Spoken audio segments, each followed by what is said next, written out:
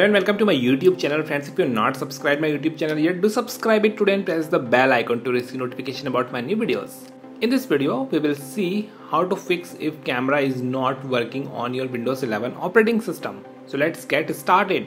So we all know that how important camera is in today's world, because due to pandemic situation all of the meetings were virtual, and if you want to collaborate with your colleagues or friends or family, then you need the camera access for sure. And if camera is not working under these meetings, we can understand how frustrating and annoying this problem is. So in this guide, I will give you some tips that will help you to fix this problem. So let's start with our first method. In the first method, we will have to enable camera access using privacy button or privacy shutter. On some devices, you will find this privacy button as shown in this video. You have to simply press this camera privacy button and instantaneously camera will be enabled on your device. In case if you are getting black screen with camera, then it might be due to privacy shutter. You have to simply slide this privacy shutter and it will make the camera usable again. Now moving on to our next method, and that is updating driver. So go to your favorite search engine and search for camera drivers for your system model. All of the device manufacturers have these drivers available on their website. So in this example, I am showing you to install drivers for Asus ZenBook Flip S, and this is just an example for this device. You can follow similar steps for your own device. So here in this case, the manufacturer is Asus and the system model name is ZenBook Flip S, and I have landed to its page. Here I have option driver and utility. Then I have to select the operating system. So I have selected Windows 11 here. And if I scroll down on this page, I can easily locate the camera driver.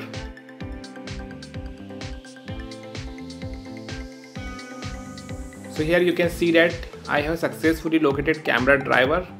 All I need to do is that I can click on the download button here and download the camera driver and install it. So when you follow these steps to download camera driver for your system model from your system manufacturer's website, then possibly this issue will be fixed. If you can't follow such steps, you can also update your camera driver directly from the device manager. So right click on the start button and select device manager. You can also press Windows plus X and then press M key. In the device manager window, expand cameras, right click on your primary camera device and select update driver. Now make sure you are connected to the internet and follow the on-screen instructions to complete the update for this driver. Once the driver has been updated, hopefully that will help you to resolve the problem. Now our method 3 involves switching cameras. So on the camera app, you will be finding this switching camera icon.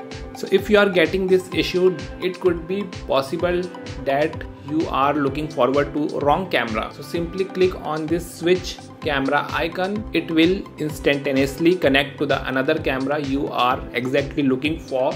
In this case, it switched to EOS webcam utility. Currently it is not connected, but in case if it was connected, it will be shown up here. So this was our method 3.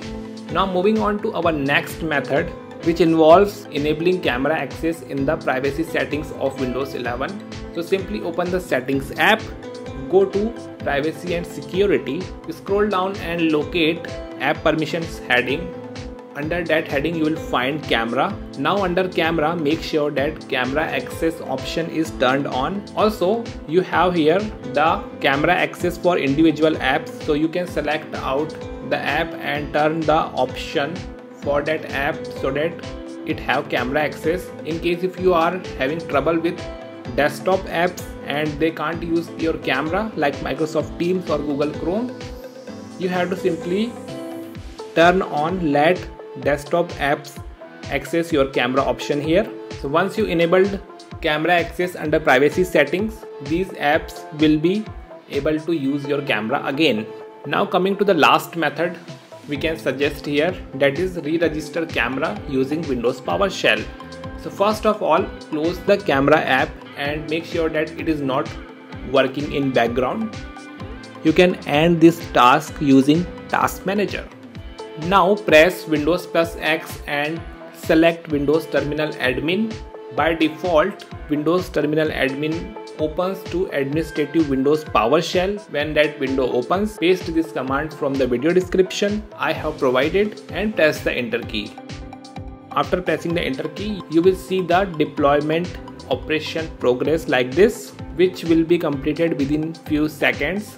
And once it is done, you can close the Windows terminal or minimize it, and after that you will have camera access again. In case if you are still facing this problem, do let me know via your comments. I'll be happy to help you. And that's it for now in this video. Thanks for watching it. If you found it helpful, do like it, share it, and don't forget to subscribe to my YouTube channel for more videos.